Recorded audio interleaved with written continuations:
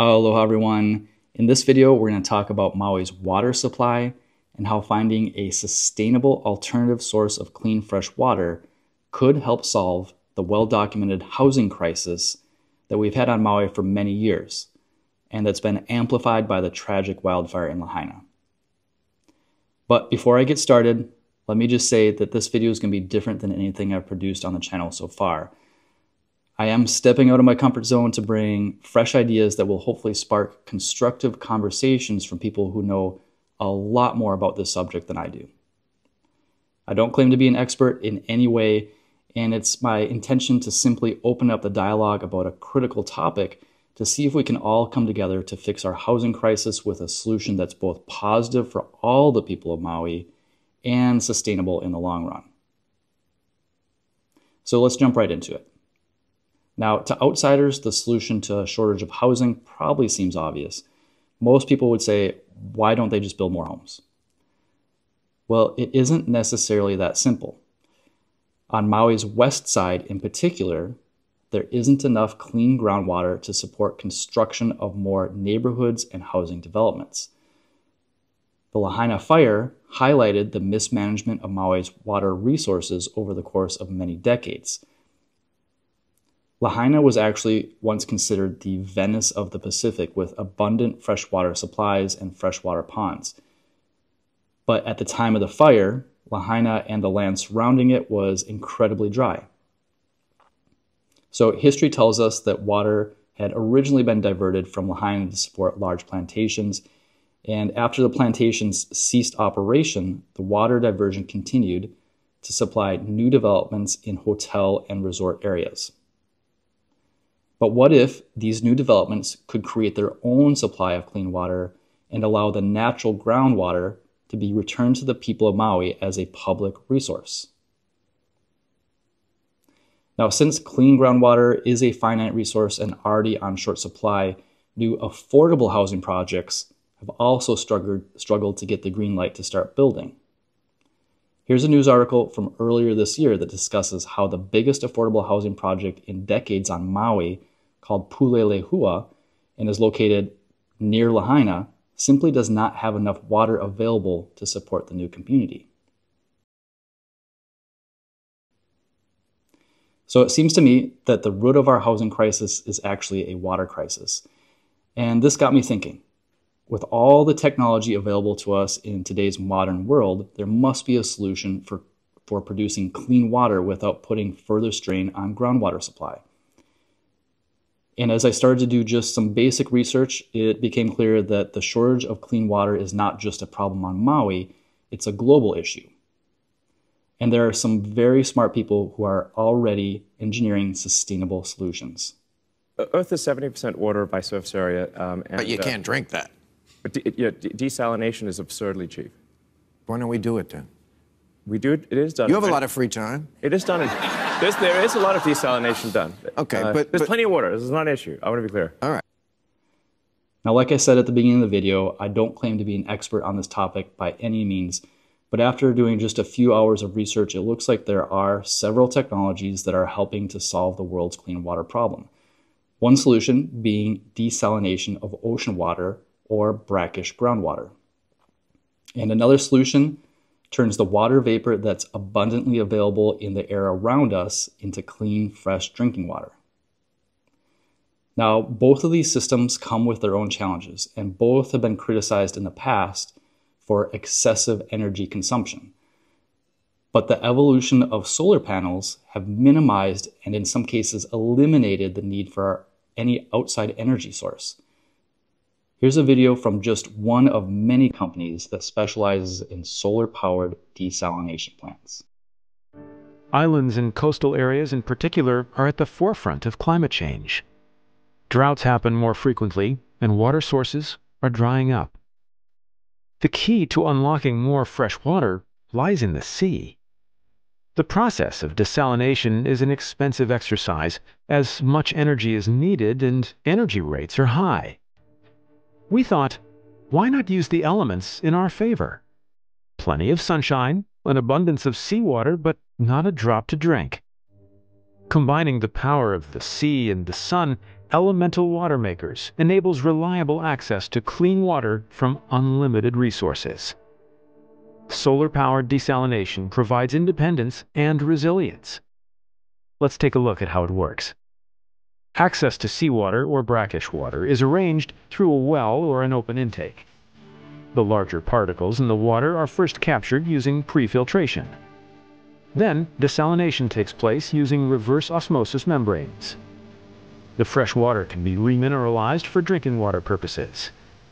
It's temporarily stored in a reservoir, ready to be used at will. An inline filter is included before the point of use to ensure the water's quality. All the required energy comes from the sun. The amount of energy we need is reduced by 75% using energy recovery technology. This technology uses the residual energy of the saltier water leaving the reverse osmosis membranes. This means we can do with 4 times less solar panels. To cope with the fluctuations of the sun by passing clouds, a minimum amount of batteries is used. They are maintenance-free and suitable for warm tropical climates. Before shutting down at night and during longer standstills, the membranes are automatically flushed with fresh water to avoid frequent replacement. The solution comes as a hybrid, so it's possible to double the water production at night by grid or a generator. The units are ideal for remote applications as they are compact, plug-and-play, and easy to operate. They can be delivered in a small container ready to be put in operation. Maintenance is limited through automation and the use of highly durable components. The water quality is constantly observed, and remote monitoring and control is included for stress-free operation.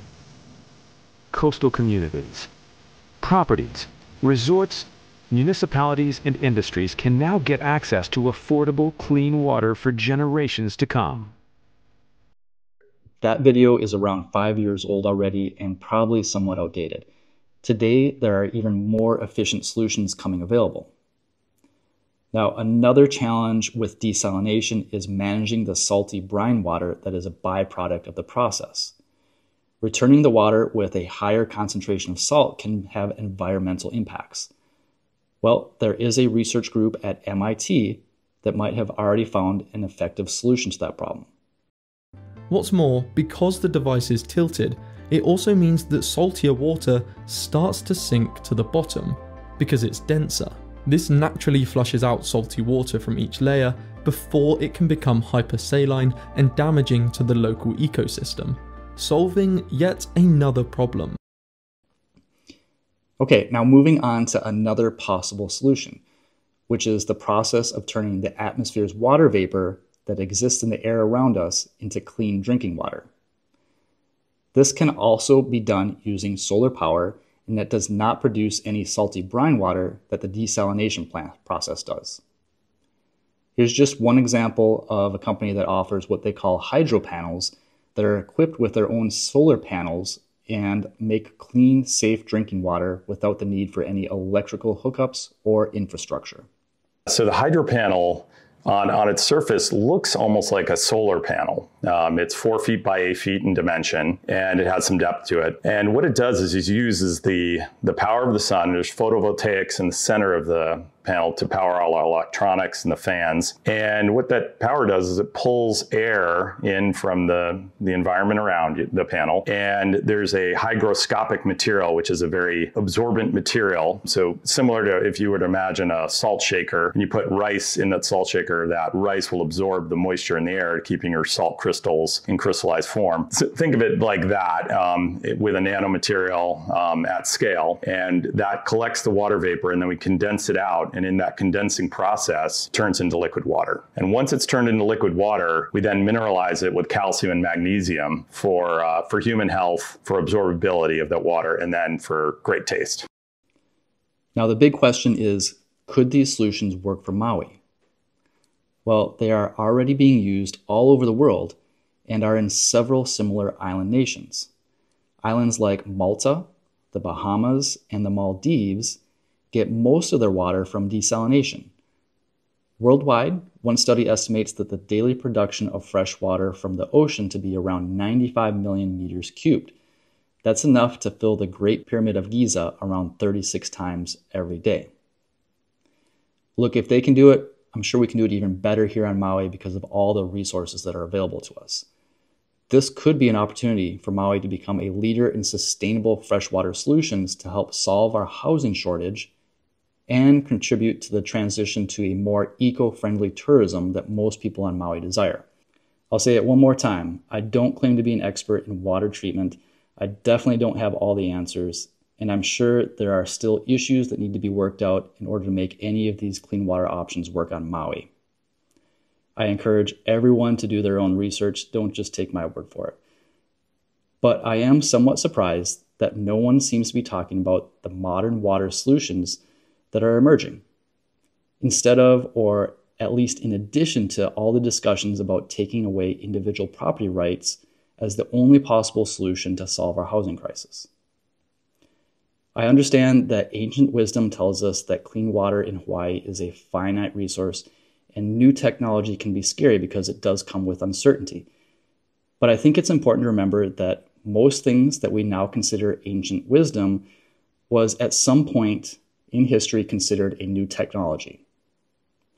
So why move backwards with a scarcity mindset when we could move forward into a more abundant future? Now, all of that being said, I'm really curious to hear what all of you think about this topic. Feel free to share your thoughts in the comment section below. Do you think either of these clean water solutions are feasible here in Hawaii? And would you be in favor of more housing developments on Maui if we had an abundant supply of clean water? Or maybe you have other ideas that you think might work better. If so, share it in the comment section because I genuinely would like to hear about it. And I hope this video sparks constructive conversations on solutions to our housing crisis and clean water debate. Anyways, that's all for this video. Please share the video with anyone you know that cares about Maui and its people. Hit the like button and subscribe for more updates. And I hope to see y'all in the next one. Aloha.